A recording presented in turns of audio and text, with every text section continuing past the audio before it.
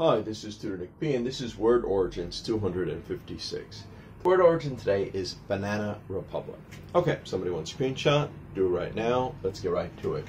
If someone refers to a country as a banana republic, one is most often talking about a small country, especially in Central America or in the West Indies, that has a very corrupt dictatorial government. They tend to be dominated by foreign companies and often depend on one or just a few exports, such as bananas. That's why it's called Banana Republic.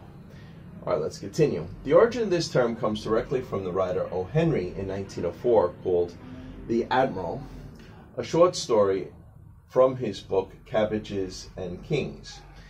In the story, the country was called Anchuria, which was based on the country Honduras, in which he lived for 6 months.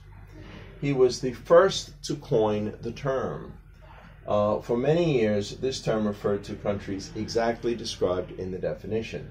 However, in our modern times, due to runaway debt and blatant corruption, many countries are starting to be compared to banana republics. All right, let's continue.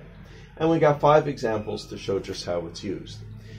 Typical countries often referred to as banana republics are Botswana, Costa Rica, Guatemala, Honduras, Nicaragua, Nigeria, and Panama, or at least traditionally, these were the countries that were usually most likely to be referred to as banana republics. All right, let's continue. Number 2 here.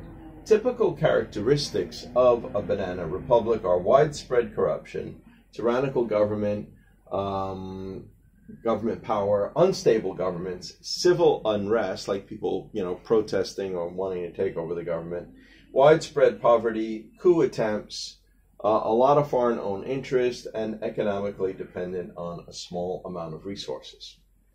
Okay, the 3rd example here.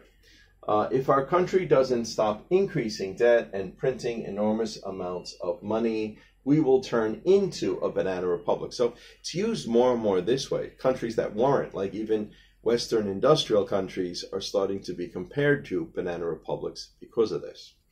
Number 4, by allowing all of our industries to go overseas, our country is on the path to become a banana republic. Or number 5 here, if we cannot clean up the corruption in our government, our country will start to be compared to a banana republic. Okay.